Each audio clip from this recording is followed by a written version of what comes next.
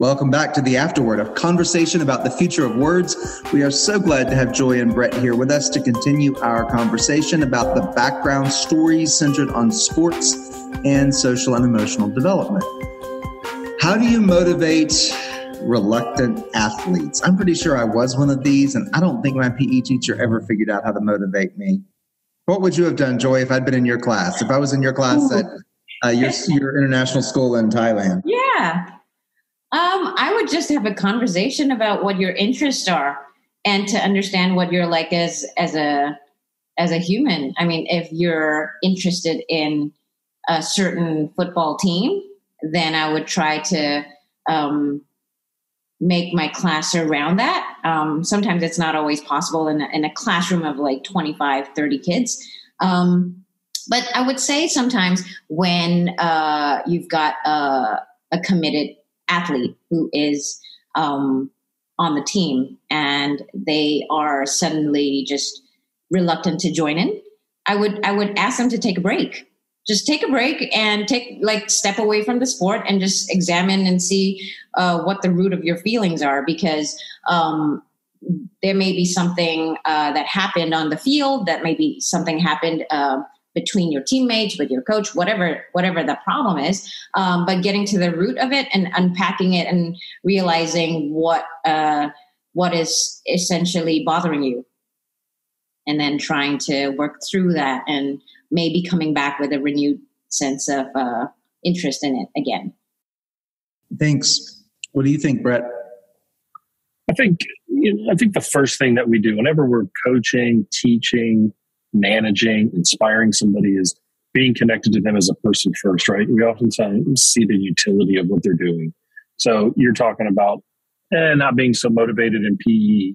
The question is, what are you motivated about? What do you like? What is it? What do you enjoy? Maybe more than music or the arts or drama. Do you enjoy the mechanics of engineering? What are the different facets you're a part of? And then trying to translate and to provide why this skill that we're doing now can relate to your development and growth over there. So for instance, let's say you're in an engineering group and you really like battle bots, right? Which is a very common thing we're seeing in the United States, is people liking to build robots and doing competitions with them. Well, you have to understand human experience and competitive experience to be able to translate it to machines. So trying to engage the student, to say, what do you like? And let's use it as an analog.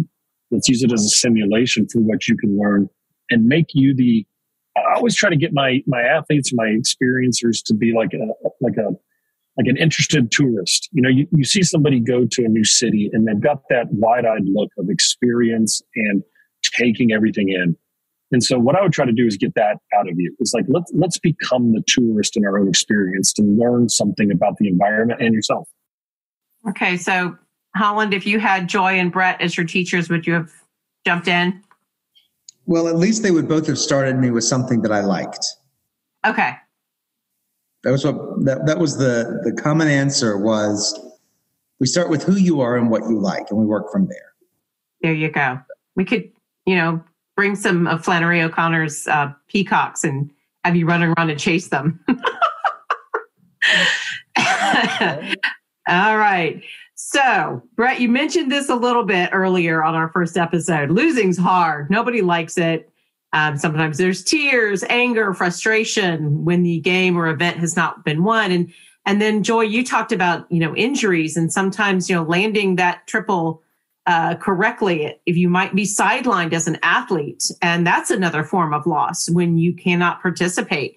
So how do you help athletes, or I like Brett's word, experiencers, overcome and be resilient and learn from that loss?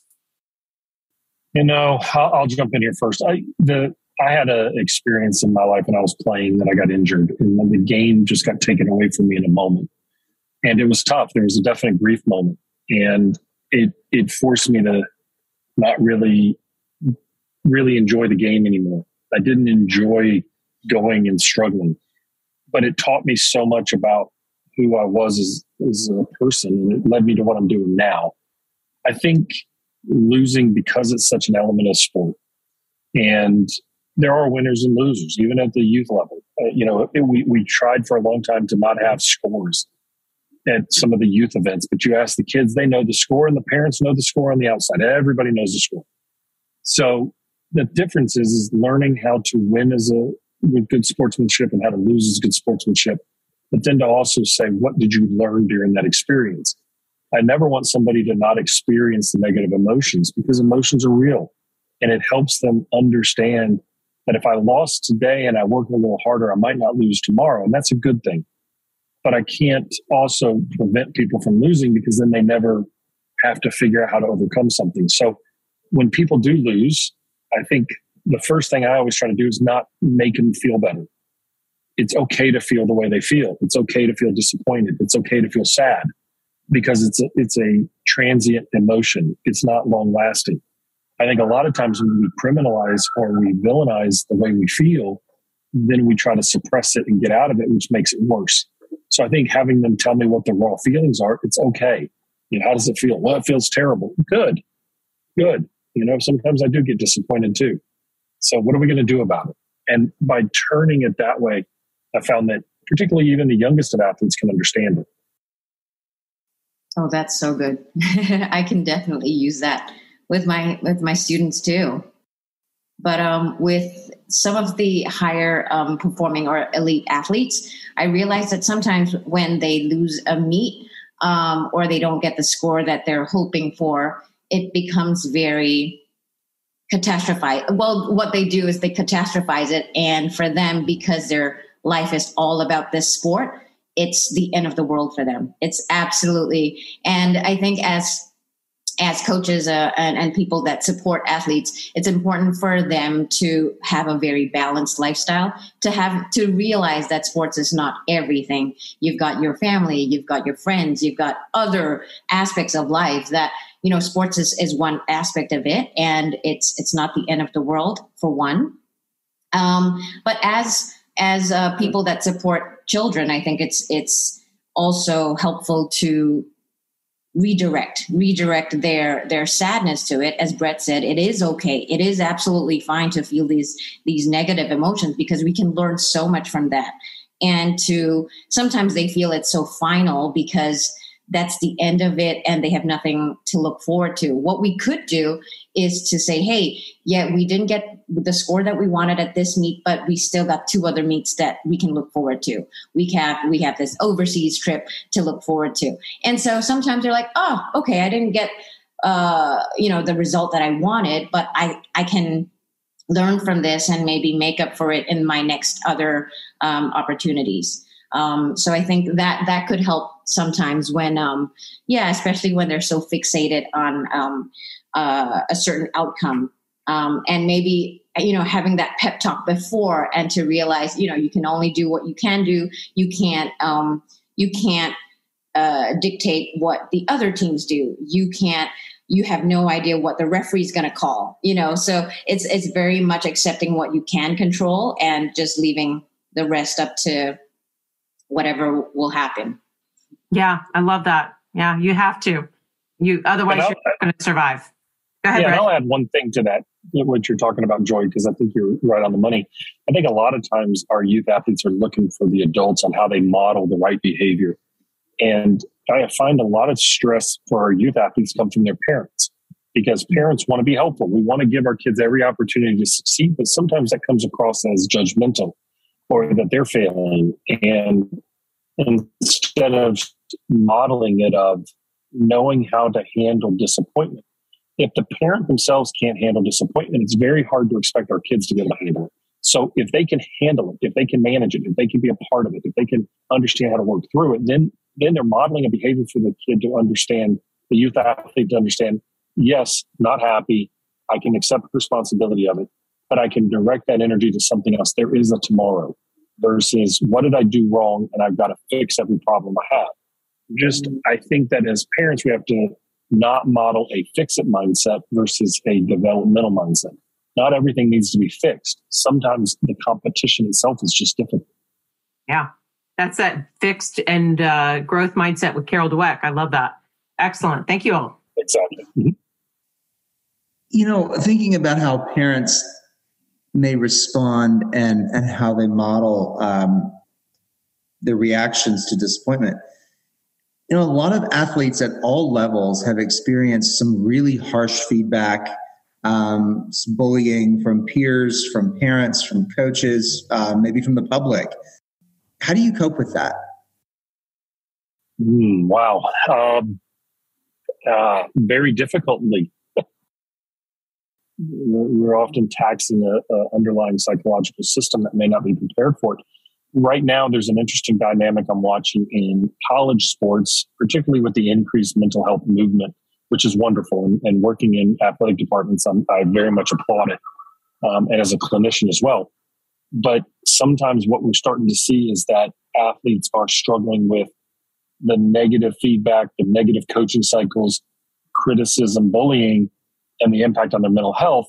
And then what results in is athletes feel the most support by the outside community, placing it on social media and getting a lot of support for it. And that may be one way to manage the bullying. And obviously my answer to that is always, I don't want to ever see anybody suffer or struggle personally or emotionally. I also want to know the whole story, because I want to, if there's an opportunity to educate a coach, to not put a player through that, because generations are changing and we have to be careful of the words we use and the manner of which we share them, that we don't want somebody to have to suffer from a bullying mindset when there's a power dynamic. How do you cope from it? Well, honestly, one of the most important things is to try to remove yourself from a painful or punishing situation. That's not always possible. And so therefore, we have to increase our external resources to help those athletes that are in those relationships. I think as much as possible, if we're able to call it out and to let the people that have been bullied know that it's not acceptable, that that's not something that we stand for, and we stand up and we advocate for them, then they can see how that is not okay, and that we're supporting them, that certain behavior is not acceptable, and that as a society we have to stand together and realize that it's just wrong. Yeah, and Joy, you alluded a little bit to that in the opening of your Cliff Notes version of your life. I mean, you sounded like you experienced that on a personal level. Yeah, it definitely was. And my mom, I mean, being Asian, she kind of just thought that teachers and coaches were God sent from heaven. And unfortunately, she wasn't able to stand up, which it made it even worse, basically. But then growing up as a teenager and young adult, then you get to realize that that's not really, that's not correct. Okay. But you were able to overcome that hurdle. Oh, absolutely. Yeah. I mean, with mentors and with people and friends that do support you, I think absolutely those, sometimes it takes a moment or a single moment in sports or in your learning that could take years to overcome. But yeah, eventually you get there. Yeah. Go ahead, Brett. Joy, you said something. Yeah, you said something earlier that struck me with regards to being shamed and body shamed. I had an athlete that I worked with who family was from China, and she went back to China to train as a diver. Oh. And she didn't trust her coaches because, come to find out, she had 31 different dive coaches in China because coaches were so rewarded for finding gold medalists that they would quit on her as soon as they felt that she wasn't living up to their ideal state of being a diver. So we had a lot of boundary issues with regards to helping her trust what their coaches were saying without rejecting her. Yeah. And, we see that in, let's say, China, and using that as a harsh example, but we see that in the United States too. And we see it with regards to athletes that we're trying to identify as travel ball players or who is college recruitable. And we're seeing that with colleges, pretty much saying a kid is not of their level as early as freshman in high school, which is absurd. And kids and youth athletes, they're struggling. They're not developed. They're not emotionally developed. And here they are having to fend off of the stress and the rejection of adults. Mm. And it's a really scary, slippery slope. And Joy lived it. I was fortunate I didn't. But it's an unfortunate thing. And I think there's so much that we need to do there in order for our sport to transfer to life and to be a positive analog. So good. And you just stepped right into this, my next question then, Brett, because we've seen some positives. Sports are changing. We've seen some athletes step away, as Joy said, from, I can think of some tennis professionals that have stepped away from the game for a while. So what are some trends you see that you would like to see maybe continue in the future? Well, you mentioned Ash Barty. I mean, somebody like Ash Barty, number one tennis player in the world, just stepped away and retired because she's burnt out and exhausted. And she did it as a junior player too, which tells me that she puts everything she has into it until she has nothing else to give and just goes to a point of exhaustion. I think one of the biggest trends is the understanding of mental health burden among our athletes. So a couple months ago, I was having a conversation with Michael Phelps. One of my players is a very close friend of his, and we were together at a dinner party. It's a heck of a name drop, so I just had to do it. So, but anyway, good for you, Michael, Brett. I know. My wife was there, and she wanted a picture, and I refused to take one. But you know, he's the most decorated male athlete of all time, and probably the finest male athlete, of all time. And yet, he's been a champion of mental health needs because of the burden that sports has placed on him. And we had a conversation about what are the needs of our athletes today, and he said, "All I want to do is make sure that athletes out there, and the young, the youth, the older, understand the mental health burden." And it's something that I've been championing for a long time, is that just because we play sports doesn't mean that we're mental health, healthy all the time. We do have ups and downs. And so one of the biggest trends I want to see is that we continue to understand and appreciate the mental health burden of our athletes and give them the right resources so that it boils down to the youth level. And I think the Players Tribune, which is an online resource, is one of the finest avenues to study and understand the experience of sport from an athlete's firsthand view. Simone Biles, Ash Barty, Theo Fleury, Michael Phelps, and so on are continuing to share stories, even Serena Williams. So we just need to keep telling the story more and more. And that's the most positive trend that we can. Not to say that sports are dangerous, but that sports can bridge a gap to help us understand and get the healing that we need oftentimes. Okay. And Brett, what was that called again? Players what? It's called the Players Tribune. It's a website online. And I think it was started by Derek Jeter, who's the former shortstop of the New York Yankees. And he started, and it was started off as kind of like, I don't think they meant it to start off as like a mental health thing. I think it was just like, hey, tell a story from your perspective of playing in the Super Bowl. And then all of a sudden it became Dear So-and-so. And it shared the story of how they struggled with panic attacks.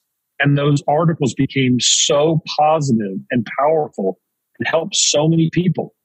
And I think we just really need to understand that when we see athletes competing on the field, it doesn't mean that they've got it perfect, that they're putting in a lot and there's a burden there. Got it. All right. How about you, Joy? Yeah, I think Brett mentioned about Simone Biles, and that was, the Olympics in 2021. And she got, I think, very mixed reviews for stepping away. I mean, as a gymnastics coach and judge, I could very much attest to how dangerous she was in terms of her mental health state at the time. And I'm not sure if you're aware that she was putting herself in danger if she were to continue competing. And I think a lot of people, not just Americans, but people across the world didn't realize that it could be, she could die from attempting those vaults. And so I think for some it's mental health, and for some it's absolutely hers. In her situation, it was absolutely life and death. And she chose to, and I'm so glad that she did, because not only is she showing that it's okay to step away, to put your health first or your life first. It's also showing that, the pressure, like what Brett said, the pressure from society and not doing something that what society demands of you and what they expect of you even. And really all these full-time athletes, they're spending upwards of 40 hours a week on this. People fail to realize that this this is not just, a recreational sport for them. It's their life. And so it's equivalent to saying, like, if you don't do a presentation or you do your deck incorrectly and you're berated in front of your bosses and your clients. And, it's people don't see that, but you're putting your life's work on the field. You're putting your work, it's on television and it's on social media and everyone can see that. And so just take things into perspective and to step away when it's absolutely the right thing for you to do. And it doesn't matter that other people don't agree with it, but that I think other people championing and to support their decision to step away really helps. And it shows other people that it's okay too. Excellent. Boy, these are good trends. I really love that. I when you're talking, Joy, I could just think of me doing a presentation in front of an Olympic audience from my job. How scary would that be? And to be graded on that. And that's, so that's a great word picture.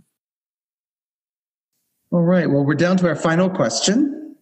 What's a metaphor to help us better understand social and emotional development in sports? I'll go with climbing a mountain. You're going to have to educate me. I'm going with a metaphor, not a simile, right? So I would say climbing a mountain is that the further we go, the harder it actually gets because there's more at stake. There's more consequence. There's fewer people on the mountain, but yet it requires more of us to succeed at the higher levels. And oftentimes when we're in any competition, the closer we are to success, if we lose there, it often hurts worse than if we lost right out of the gate. And so it's a weird dynamic. So I often teach my athletes to think about it like climbing a mountain, is that the first time you're on Mount Everest may not be the best time you've ever been there, but you have to hire a Sherpa and an organization to help you get there. You just don't go start climbing by yourself for the first time and think, oh, I can do it. Is that you're facing challenges every step of the way in order to get to different base camps to get to the top. Wow, that was great. Yeah, that's a great one. I don't know if I can top that. Well, this is not a competition. I was just about to say, well said, Colin, well said. Absolutely not. Absolutely not.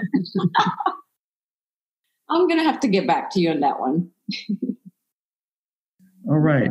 Well, before we completely wind up, Brett, would you tell us a little bit about your work and where people can find out more about what you're doing, purchase anything you've written, or maybe follow you on social media? Absolutely. You can follow me at brettmccabe.com, and I spell my name BHRETT. It's something I did when I was in kindergarten, and it's stuck ever since. So it's BHRETTMCCAB as in boy E. You can find all my information. I've got a podcast called The Secrets to Winning. But I also just recently wrote another book called Break Free from Suckville. And Suckville is, most people laugh about it from a word standpoint, but it's because most people feel like they're falling short of their goals and their potential. And when they always then feel like they suck. And that's not true. And so the book is written to help people understand that they have capability to do a lot of things there and to have success by creating and making their reality better versus anchoring to the stars. And so that's kind of what my whole focus of my work is to help people understand what they're capable of doing by making their circumstance and their environment better today. And so if you want more, you can go to my website at brettmccabe.com. And the book is called Break Out of Suckville? Break Free from Suckville. Break Free from Suckville. All right. That sounds really good. Yeah. It's definitely, the goal is to catch your attention, but it's funny because how it started was I was explaining to an athlete one day, a professional, and he said, you know what, Doc, I'm the mayor of Suckville. And it was like, that's it. He named it and he ran with it. And it's so funny because athletes look at it and go, you're describing me. It's there. They can see it. So that's kind of how it started. Right. Well, thank you very much. Joy, how can people connect with you, follow you on social media, watch you on TV? What can we do? How can we get to know you and follow you? Well, actually, before that, I like to say, like, Brett, that name totally sticks. I love it because it's so relatable too, because the words that we use on ourselves is so much harsher than what we use on other people. And so it's absolutely relatable. And I think most people will be able to see themselves in that. So thanks for that. Yeah, well, for me, I was recently on a TV show called The Apprentice, One Championship Edition. It was filmed in Singapore with One Championship, which is the rival organization of, I think, it's UFC. And so you can catch me there on a few episodes. Because I'm working for an international school, and due to child safeguarding, I don't really have a public profile, so I'm sorry about that. But yeah, you can catch me on TV there.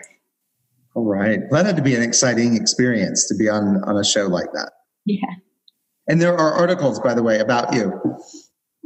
Yeah, a couple. People can Google Joy KOH and learn what you has shared with the folks on The Apprentice, even if they don't get a chance to watch it. Yeah. Thank you. So we can ask everyone else to join us next week for a conversation. We'll be starting a new theme. We'll be talking about safety. And we're going to start with an episode on personal identity and bullying. Yes. And that safety being, is there, as Holland was saying when we were thinking about this theme, is anything really safe? So this is a little tongue in cheek as we think about this next theme. But thank you so much, Joy and Brett. This was absolutely an important conversation. So thankful for you all to be with us.